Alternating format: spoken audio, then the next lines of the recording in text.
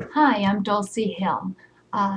Today I want to talk about FDA's approval of a new aggressive drug treatment called Lemtrada.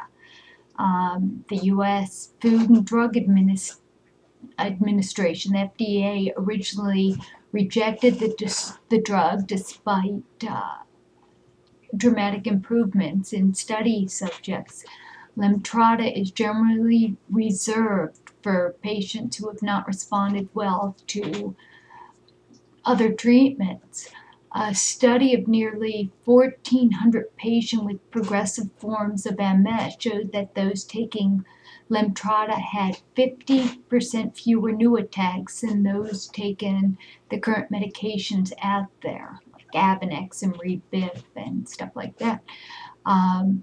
The new brain lesion also was significantly reduced.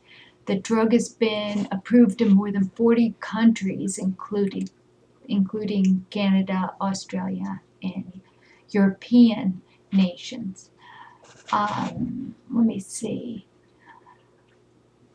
The drug includes a warning about risk of serious, sometimes fatal reactions, which includes the increased risk of cancer, including thyroid cancer and melanoma. Lemtrada will be distributed through a restricted program to ensure that it is given only by certified healthcare facilities and that patients are followed closely. Now the example of the quality of life that is improving. Here's a guy named Harold Johnson. He's 44, and they followed him. He was aware of the risk when he entered the study program 6 years ago and participated in that. The drug was given to him intravenously once a year over 5 days for the first year and 3 days the next year. And he says it changed his life. The medication he was using was probably Copaxone. Is that right? Yeah. Because he was injecting it 3 times a week and it made him feel like a zombie, he says. His vision got worse and he choked when he would eat or drink, and he would shake and sometimes need a cane or a walker.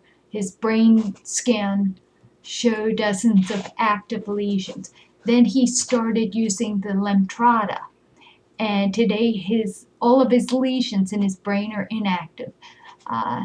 Harold Johnson can now ride his bike, play in the park with his dog, build robots in his basement, and work full-time as a computer technician at Southwestern Illinois College. He even got married.